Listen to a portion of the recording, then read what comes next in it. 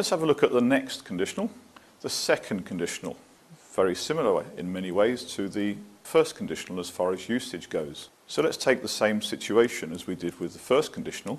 The result of winning the lottery take you on a cruise, but having a little bit less confidence in the situation actually occurring.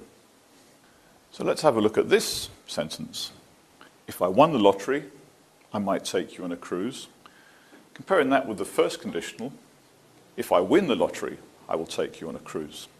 One way you might find helpful to remember these patterns is by taking one situation such as this and then putting it in the pattern of each conditional, such as we did here.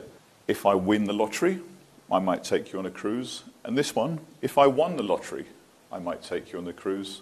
A little less likelihood of the situation happening. Let's have a look at the structure of the second conditional. Here we have if in the first conditional, plus the past simple, might, which we could substitute with other modals, and the base form again, similar to the first conditional. There are a couple of changes that can be made to the structure with this particular conditional. If I were you, I wouldn't do that.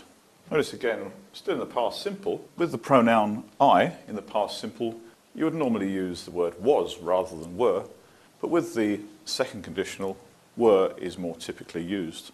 Another teaching point, if I wasn't sitting here now, I could be on a beach.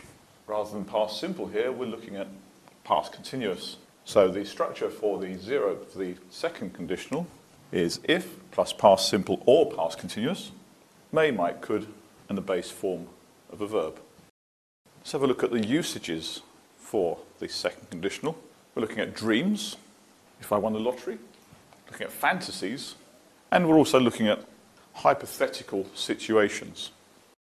Let's have a look at a teaching idea that's appropriate for the second conditional. A typical teaching idea that is used is for students to work in groups of 2 to 4 and discuss situations such as this. What would you do if you won the lottery? What would we do if you were president? What would you do if you were living on a desert island? Typical situations like that can be used to create second conditional sentences.